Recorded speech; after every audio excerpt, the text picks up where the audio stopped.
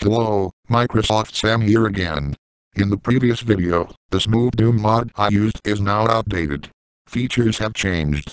So let's go over those new features, and decide which ones should be enabled. Remember, we are going for definitive gameplay. We are not doing any of this shit. So the first new feature we see here is Enhanced Gore. You definitely want this on.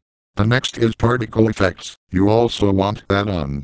The rest of the settings are pretty much the same. What I have on, you should have on. What I have off, you should have off. Now, this one is going to be controversial. Under Weapon Set, there's a new option called Black Gloves. This option does not affect gameplay, it just changes the DooM guy's gloves to black. There are two conflicting arguments here. You could argue that DooM guy's gloves should be black, because that's the way they look on the game cover. And someone else could argue, when the developers finalized the game, they intentionally changed the gloves from black to beige. Thus, the gloves should be beige.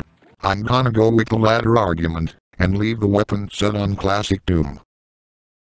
Now this could add a nice touch. There's a setting called Chainsaw Jibs Enemies. What do you think would really happen if you struck these demons with a chainsaw? I know it would depend on how you strike them. But for the game's terms, I'll let you decide on that. For now, I'm going to leave this setting on. That's pretty much it, as far as new or changed settings go. Now, let's go over a little problem in this new version of Smooth DooM. Unfortunately, they omitted widescreen support for the status bar in this version of Smooth DooM. What the fuck? But don't worry, you can download a widescreen stats bar WOD from moddp.com. It comes in a zip file filled with widescreen HUD WODs for a few DooM Engine games, and almost every unofficial DooM expansion.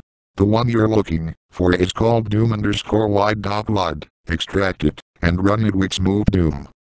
So go plug these mods into your source port, and knock yourself out playing DooM, the way it was meant to be played.